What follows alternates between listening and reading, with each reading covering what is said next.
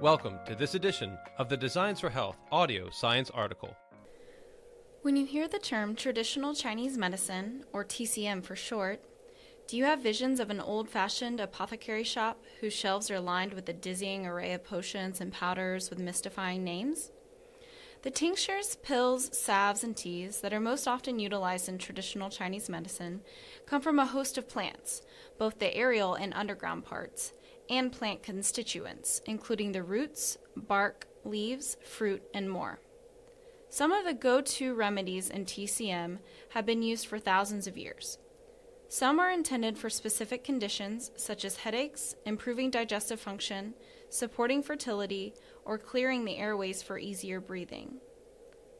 Others are more all-purpose, where they support the body's overall state of being.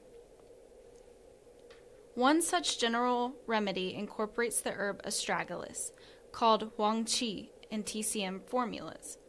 Historically, it has been used for strengthening the qi, our body's life force, so it was typically employed in conditions related to general weaknesses in the body, such as fatigue, anemia, poor appetite, cardiovascular disease, and other conditions associated with insufficient qi. It has been especially instrumental for supporting kidney and urinary tract health. As a strengthener of qi, think of Astragalus as an herb that might rekindle the fire in you when you feel tired, weak, run down, or when your overall vitality is flagging.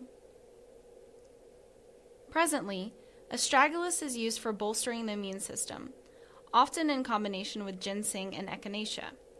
This general strengthening of immune function, now backed up by modern research, is likely why this herb was believed to boost the life force and potentially make people more resistant to common ailments, such as the common cold and influenza. One of the ways Astragalus supports the immune system is by stimulating the production of macrophages. The etiology of the word macrophage is derived from Greek for big eater. If you remember the 1980s arcade game Pac-Man, think of our macrophages like little Pac-Men. Only instead of gobbling up pellets on the screen, macrophages gobble up harmful pathogens within our body. Macrophages are one of the immune system's first lines of defense. Astragalus also supports more specific components of the immune system, such as interleukin-2, natural killer cells, and other lymphocytes. Additionally, Astragalus has been known to increase production of white blood cells in patients with leukopenia, a condition in which the blood contains reduced levels of leukocytes, or white blood cells.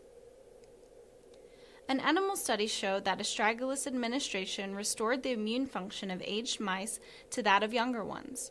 If future research confirms a similar effect in humans, then Astragalus may be beneficial for older adults and others with compromised or lowered immune function.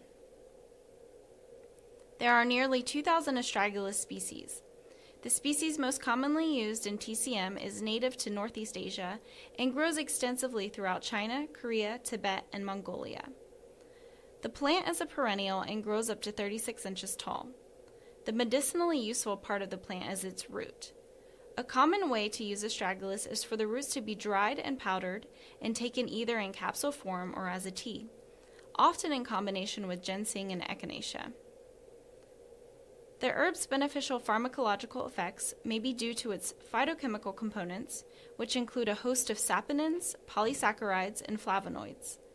Astragalus root contains 20 trace minerals, including chromium, cobalt, copper, selenium, and molybdenum, in addition to relatively high concentrations of manganese, zinc, and rubidium. Aside from an overall immune system boost, Astragalus was traditionally used to support urinary tract health.